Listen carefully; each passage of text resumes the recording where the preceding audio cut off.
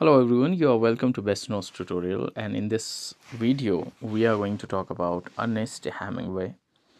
Ernest Hemingway was an American novelist, journalist and short story writer and sportsman. He was born on July 21, 1899, Oak Park, Illinois, US. So we can say first fact is he was an American novelist, and second thing, he was born in 1899. He got some prize like Pulitzer Prize for fiction in 1953 and Nobel Prize in literature in 1954. His spouses were Hedley and Pauline, Martha and Mary. He died on July 2nd, 1961. He was aged 61 that time and in US. His important works, which are usually asked, are first is The Sun Also Rises, and it is also called Fiesta, a farewell to arms, the most important, and The Old Man and the Sea. We will see some information about the works. The Sun Also Rises got published in 1926. This novel portrays American expatriates who travel from Paris to Festival of Saint Firmin in Pamplona to watch the running of the bulls and the bullfights. So novel की जो story है वो American एक्सपेक्ट्रियट्स की है जो travel करते हैं bull fight देखने के लिए. And this got published in United states in October 1926 bye स्क्रिबनर्स. तो स्क्रिबनर्स ने इसको पब्लिश किया था. इसमें कुछ जो कैरेक्टर्स हैं, कैरेक्टर लिस्ट देख लेते हैं. And you will find these stories and summaries of these works in drama section. So first is Jack Barnes, the narrator and protagonist of the novel. So Jack Barnes is the narrator and protagonist of the novel, and Jack is an American veteran of World War First, working on journalist in Paris, where he and his friend engage in endless round of drinking and parties. Although Jack is most stable of his friends, he struggles with anguish over his love for Lady Barrett Ashley, his importance, and the moral vacuum that resulted from the war. So this is the protagonist, and you only need to know this one. Next one is Lady Barrett Ashley, a beautiful British socialist who drinks heavily. As the novel begins, Brett is separated from her husband and awaiting divorce. Though she loves Jake, she is unwilling to commit to a relationship with him because it will mean giving up sex. So the next, we can say, the heroine of the work is Lady Brett Ashley. If we talk about the theme of the work, the first is aimlessness of the lost generation. Second is male insecurity, and the third one is destructiveness of sex. Next work is Farewell to Arms, which got published in 1929. It is a novel set during the Italian campaign of World War First. ये Italian campaign जो world war first के time में था, उसके time पे लिखी हुई a farewell to arms लिखी गई है.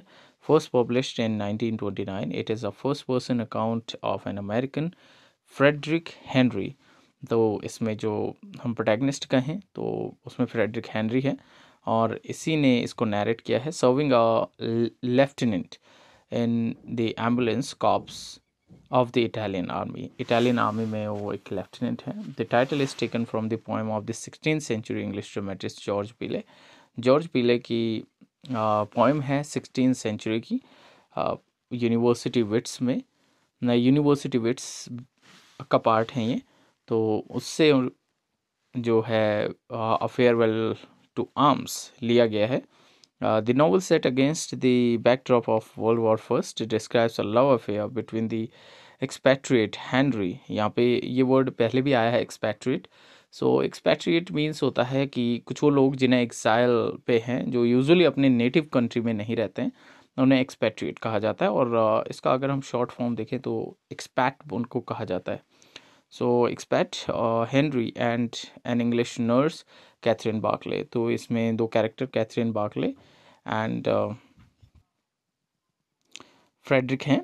The book became his first bestseller and has been called the premier American war novel from the debacle world war first. तो इन्हें इस जो वर्क है आपका इसको the premiere American war novel भी कहा जाता है। अ फेयरवेल टू आर्म्स को। Next is the character lieutenant जो आपका फ्रेडरिक हेनरी है, the novels narrator and protagonist, ये इसके प्रोटैगनिस्ट है। Young American ambulance driver Italian army during world war first, इसके बारे में हमने देखा। And Henry meets his military during with quite stoicism. He displays courage in battle, but his selfless motivation undermines all sense of glory and heroism, abstract term for which Henry have little patience. His life lacks real passion until he meets the beautiful Catherine Barclay. Catherine Barclay जो है an English nurse aides who falls in love with Henry, जो कि Henry के साथ उन्हें प्यार हो जाता है। Catherine is exceptionally beautiful and possesses perhaps the most sensually described here in all of literature. और उनके जो ब्यूटीफुल हेयर हैं, उनके जो खूबसूरत बाल हैं, उसे डिस्क्राइब किया गया है। When novel opens, Catherine's grief for her dead fiancé launches her headlong into a playful though reckless game of seduction, and her feeling for Henry soon intensify and became more complicated. However, she eventually swears a lifelong fidelity to him. So these are the characters, important characters. If we talk about the themes, the grim reality of war and the relationship between love and pain. So these are the themes of the works, and now let's come to the next work.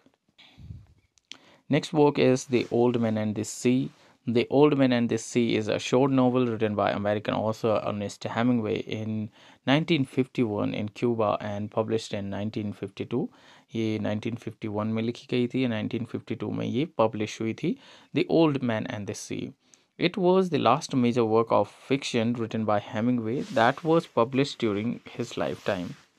तो ये इनका last major work है।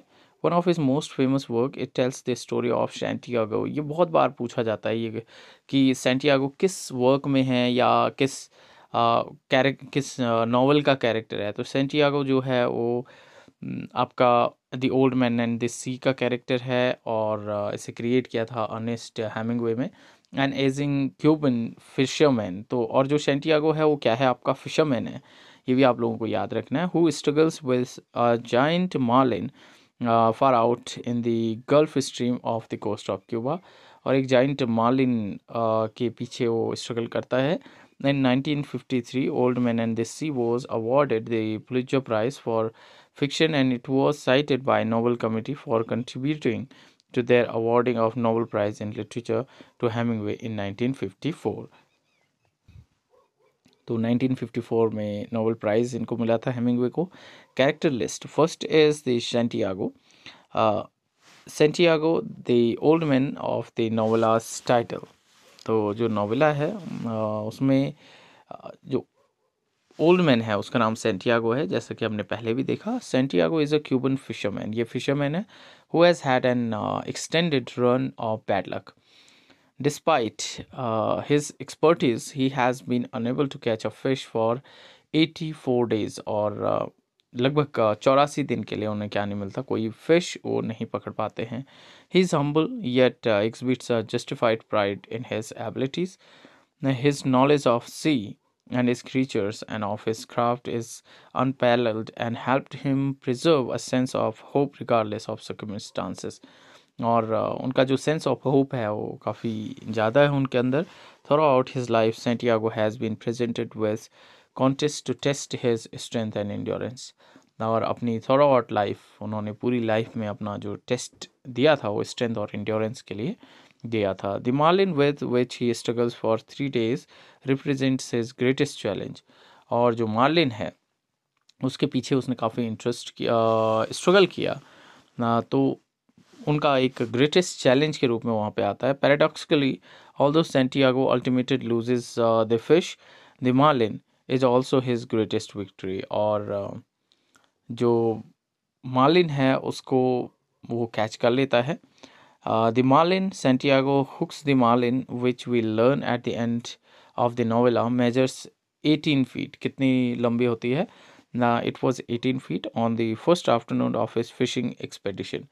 Because of marlin's great size, Santiago is unable to pull the fish in, and the two become engaged in kind of tug of war that often seems more like an alliance than a struggle. और काफ़ी बड़ी जो fish है उसको लेने के लिए भी उसे काफ़ी स्ट्रगल करना पड़ता है. The fishing line serves as a symbol of fraternal connection Santiago feels with the fish.